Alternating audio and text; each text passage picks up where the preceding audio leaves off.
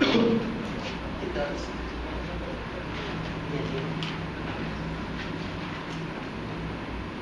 Okay, here's how I see the case of the government. They're trying to propose to us that the current status quo is going to be changed because they wanted that these media people will have certain off limits on where they're going to cover certain news, but they will not censor whatever it is that comes out from these media people. Well, the status quo that we are trying to say is that currently there's no off limit on where the media would want to look for their coverage for the news, but we will censor what comes out of it. Now, what we are trying to say here is which is more practicable and which will solve the problem even more. Now, we say that if their issue on putting off limits to the journalists is that they want to promote safety issues, we say that it does not solve the problem at all. Why so? Because take note that the government and media are two separate entities. They are trying to say to us that the government can easily manipulate the media so that the media will only show to them what the people should really know about what is going on in the war, which is actually basically the problem right now, and they're not doing anything to solve the problem at all. Now, what we try to say here is that the media, despite the fact that you will put certain off limits on what they are going, where they are going to cover, they will still seek to go more. Why so? Because they know for a fact that whatever it is that comes out from their coverage, it will not be censored anymore by the government, as compared to what is happening right now. What is happening right now is that we do not care where they look for their news, as long as we censor what comes out from them. Now, if this is the case, the media people will no longer make extra efforts to look for these horrid images, to look for those graphic details, because they know that at the end of the day, it will still be censored. What is enough for them is for them to actually know the details of what is happening in the war, and that would suffice for them to be broadcasted in the public. And in that case, they are safer. Unlike if the government will set the limits on where they're going to cover, but eventually let them air whatever they want, then they will put a lot of efforts to look for graphic images and horrid details so that they can show it to the public, because the public would want to see these images. And let us bear in mind that these news networks are competing with each other. They will not settle for something that is not appealing to the people. They will try to find ways so that the people will watch their news over the other networks.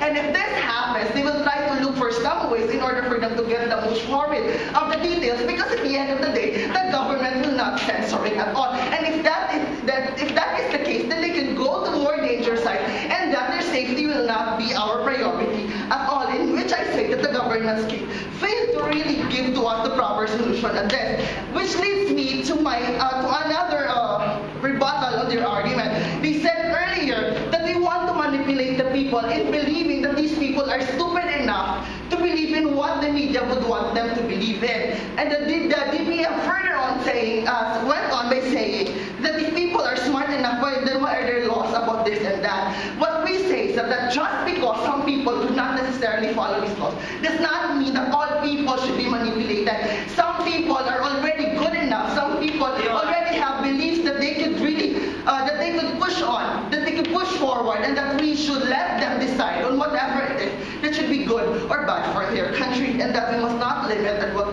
we must not manipulate them at all. And even if you would like to manipulate them, we would like to say that it is not possible.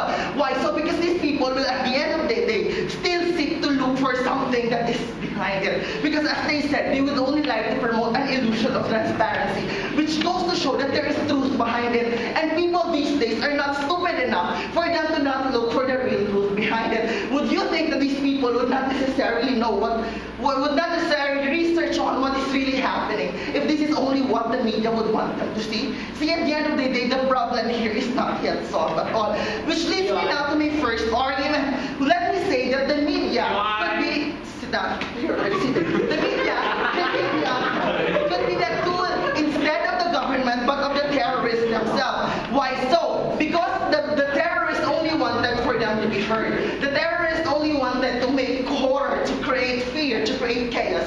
And in that alone, they already believe that they are already winning it. Since the government is now trying to put a limitation on the media, which we believe is impossible, then they will still go for ways in which they can get bigger news and bigger scoops. And in that case, the goal of the terrorists to create fear will still be achieved at the end of the day, which we don't want to happen. Why so? Because if this happens, then the government will not, then the audience will not be aware of what is happening. They will be conditioned on what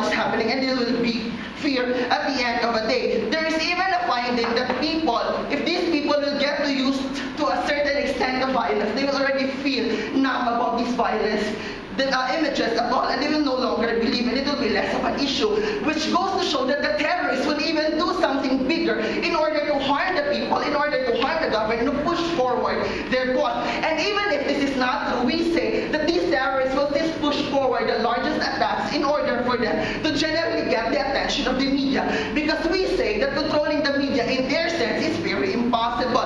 Now let me proceed with my second argument, which is on human dignity. As we said, we would like to give these people the right to die with a dignified death. We say that because the government here is trying to propose to us that if the government's already winning, then we will only show the media places where the government is winning. If the government wants to retreat, then we will already show the places where they're already senseless killing and stuff. But the DPM went on by saying that the government wants to promote peace and a diplomatic action, which is very inconsistent with what the Prime Minister said. Because the Prime Minister said that we will still promote war at the end of the day if war is the answer to the problem.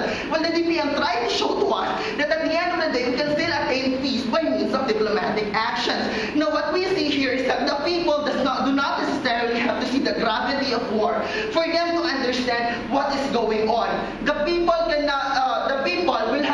will even be affected because what they perceive about war will really go further and will even affect the results of the war at the end of the day. And we have seen a lot of examples in which this happened. Now, their initial reaction will have eventually visceral reactions that can worsen the situation which we're trying to mend in the very first place. That is why we don't want this to happen. Because if the media can just show whatever they want, then these people will have very violent reactions at the end of the day. Now, we say here is that the people are already exposed to the moral implications of these conflicts.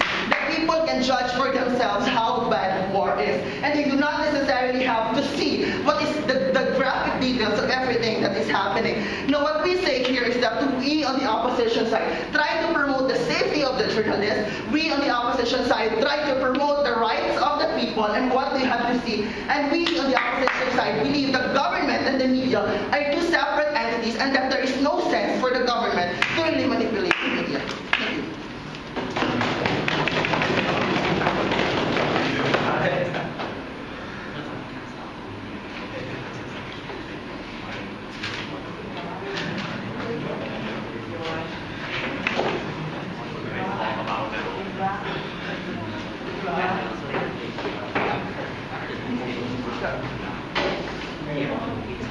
Thank you.